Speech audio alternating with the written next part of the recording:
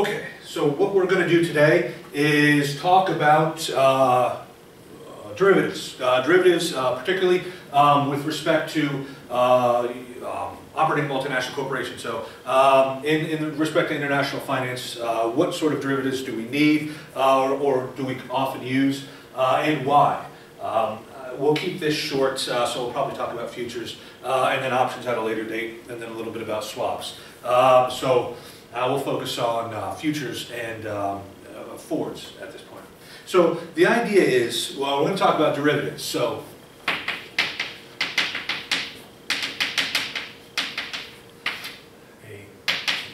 the idea of derivatives is, in the past we've had fixed exchange rate systems. So prior to 1973, we were on sort of a quasi-fixed exchange rate system, as we've talked about. Under a fixed exchange rate system, multinational corporations don't have to worry necessarily about exchange rate risk. Or let's say they don't have to worry about exchange rate risk over short periods of time. But of course, even under a fixed exchange rate regime over a long period of time, the regime may break so that you do have to worry about it over maybe a 10-year period. But in a fixed exchange rate system like we had under the gold standard, multinational corporations don't have currency exchange rate risk over the short term. So derivatives aren't that necessary. However, once we allow floating exchange rates, once we allow exchange rates to fluctuate around currency exchange rates to be market determined, corporations are faced with currency risk. Therefore, what they need or what they may want are ways to mitigate that risk over certain periods of time. So that's where derivatives are going to come in. So this is why, a little bit historically, why derivatives are, let's say, very often used now and they weren't used in the past. Now that we have a floating exchange rate system, what derivatives are going to allow us to do is choose whether we want to fix our exchange rate over certain periods of time. So we can have floating. We can choose to operate in a floating exchange rate environment where if I need 200,000 euros every month, I can just purchase those 200,000 euros in the spot market every month, and I'll never know exactly how many dollars I'll need. Or we can hedge this in the foreign exchange market by buying 200,000 euros. I could buy 200,000 euros, a strip of them, for delivery this month, next month, the following month, and so forth. So this is going to give me absolute certainty as to how many dollars I'll need to buy this, to buy the 200,000 euros. So the derivatives are going to give us the flexibility to hedge, to give us sort of switch ourselves to a fixed exchange rate system over certain periods of time. Of course, what we're going to talk about a little bit is derivative markets, and we'll talk about why only exist. We can only really hedge out 1 year. Derivative markets you can't really hedge out past 1 year. But this is somewhat similar to a fixed exchange rate system where I'm sure it'll stay fixed over a short period of time, but when it gets longer, everything is really a floating exchange rate system, even if you're using derivatives or under a fixed exchange rate system. So, and because some of you have had investments and some of you haven't, we're going to talk about this in sort of a multinational standpoint, so less involved. However, derivatives simply, this is, while there's a lot of calculus in derivatives, it means these are going to be contracts which derive their value from something else. The something else, in this case, will be currency, the spot exchange rate. So the something else here is a spot exchange rate. But we can make derivatives with respect to anything really. We could create a derivative that says, okay, in the next minute, if 30 cars pass on that road outside, I'll give you $5. If less than 30 pass on the road, you give me $2. So that's a derivative where the underlying is the amount of cars that pass by. So derivative is simply something that derives its value from the behavior of something else. They're also commonly called contingent claims. So it's a claim contingent on how many cars pass by that road. In this case, however, everything's going to derive its value from the spot rate, the spot foreign exchange rate. So first we have forwards/futures. I'm going to talk about this generally and then speak about a little bit about the distinction between forwards and futures. Generally, these are going to be used in very similar circumstances, albeit maybe by different size corporations. So the idea of this is, it's and I'll define this a little bit more in a forward at this point, but it's an agreement to exchange a set amount of currency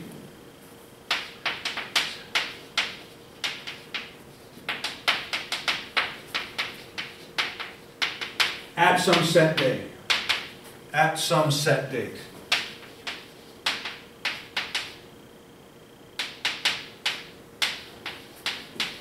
Good. Pardon the messy handwriting. So an idea, an example of a forward, simply could be, it's March now, so we could sit there and say, okay, on April 1st, I'll exchange, let's say, $200 for 100 pounds. This is a very simple, example of a forward contract. So on some set date, on April 1st, I'll give you $200 for 100 pounds. Now, of course, what this implies is, this whole thing implies a forward exchange rate. So that implies the exchange rate on that particular day is going to be $2 per pound. So I'm going to give $200 for 100 pounds. So the forward exchange rate is, the forward rate is $2 per pound. So how this might, be quoted more often is, I'm going to buy 100 pounds at $2 per pound on April 1st. The idea here is, so an alternative way of stating the same exact thing is I'm going to buy 100 pounds at $2 per pound on April 1st. So same exact way of saying the same thing.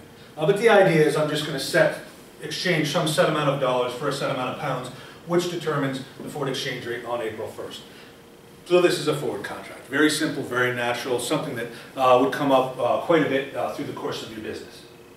Now, while we're talking about that, the idea is when, just taking this simple example before we move on, when might we want to use this? So when would it, when in the course of our business would we want to buy $100 in the future? So the idea here is, and these are exact exam questions, so I would say, an exact exam question is I'm going to say, this is your business. This is what you'll need. Or should you buy or sell pounds forward? So the idea here is a situation where you'd want to buy this is I import from England, so I import something, and what I'm importing is invoiced in pounds. So in other words, I might need, what could we? I'm just going to say car parts. I import car parts, 100,000 pounds worth of car parts every month from England. So what I need, and it's invoiced in pounds, so what I'm going to have to do is deliver 100,000 pounds. I'm going to have to deliver 100,000 pounds. So every month. So what this means is, when you think about this, think of through the course of my business. If I pay per month,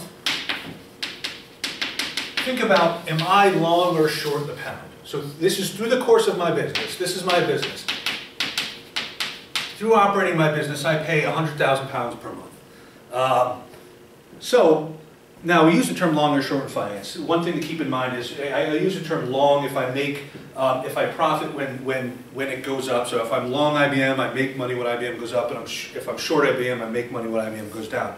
We use the term long and short because sometimes you can get into a complicated trade with options and other derivatives, and you might want to say, well, net, when all these net out, I'm net long or I'm net short, this underline. So the idea, through the course of my business, if I have to pay 100,000 per month, if I'm importing, am I long or short the pound? And the idea here is, if I do this, I'm short the pound. As the pound goes down, it becomes easier and easier and easier. It takes fewer and fewer dollars to buy that 100,000. So through the course here, I am short pound, through the course of my business.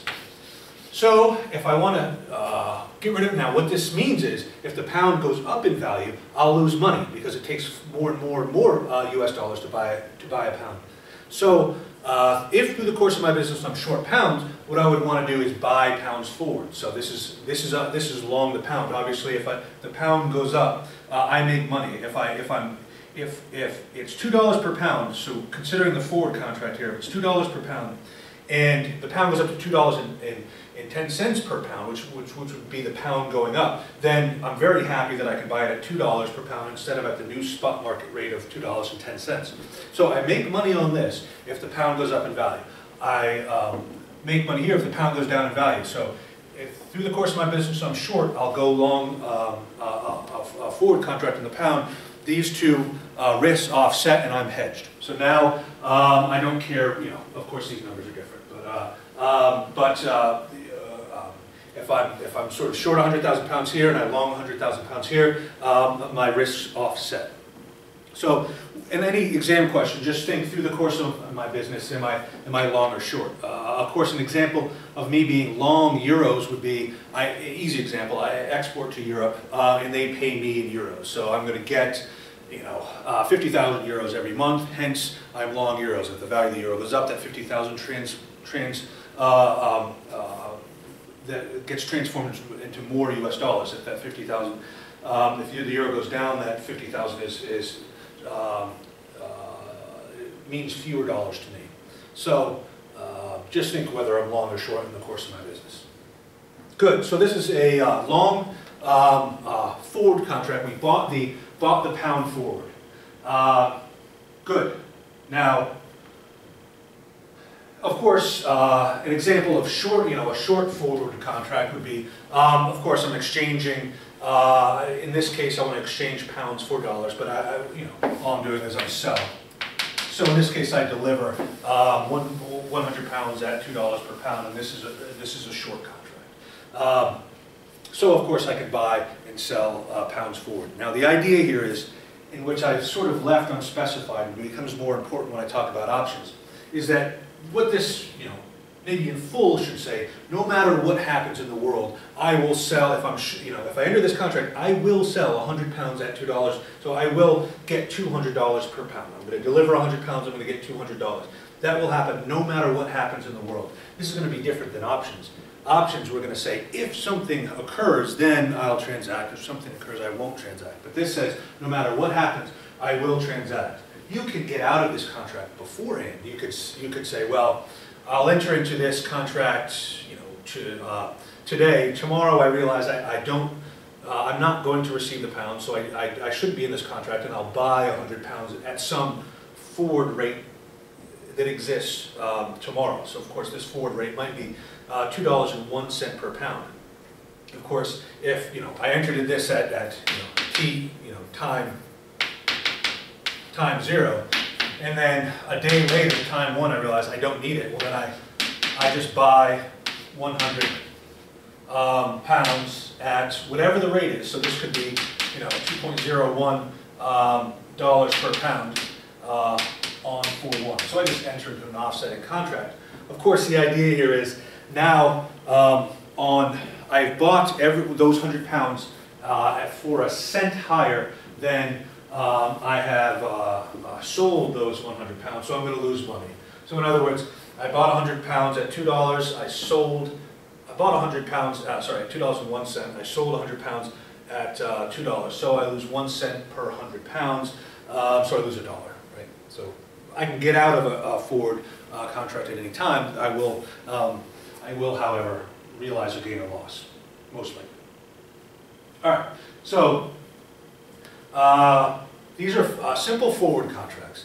Now, to talk about the distinction between forwards and futures, the idea of a forward is if you take a look at this, it's just to exchange some set amount at some set date. And the idea of this is they're customizable to a large extent. So the way a forward works is I might be, well, the first thing to look at is because it can be tailored to the particular instance. It's not very liquid. So in other words, if I need $50,000 at on May 5th, I have to find somebody else, if I want to, well, if I want to, let's say I want to buy 50,000 pounds on May 5th, I have to find somebody who wants to sell me 50,000 pounds on May 5th for a particular forward rate. So these can be, the idea is, if we standardize them in some way, and change this from somehow solidify this agreement, we're going to create futures and we're going to create more trading. So we're going to create more trading in this, and then this is the distinction between forward and futures. So the idea here is, this is going to be not a futures contract as opposed to a forward is not customizable. A futures contract is going to be for a specific amount of currency. So I think the big British pound contract is 62,500 British pounds. So and when we talk about a futures contract as opposed to forward, it's going to be for a specific amount of currency, and you can only trade in 62,500 or 2 times that, or 3 times that, or 4 times that, but you can't trade 70,000 pounds in the futures. Also, it's going to be for delivery on some set date, meaning, it's going to be, a futures is going to be for delivery on a specific date. And you can look at contract specifications on something like the CME for different futures contracts, but they're going to be maybe something like the 3rd Friday of every month. So in other words, I can only trade for a delivery date of the 3rd Sunday of every month or every other month. So what you can think of as futures are standardized forward contracts. And once you standardize them, you can get, it lends itself to trading on an exchange, which is going to generate more trading. The big other distinction between these two is just what I said in terms of the market structure, or futures are traded on an exchange and forwards are going to be traded in an over-the-counter interbank market. Now, the distinction there is important. So when we talk about a forward market, what we generally have, because if you haven't guessed it now, if you're going to bother to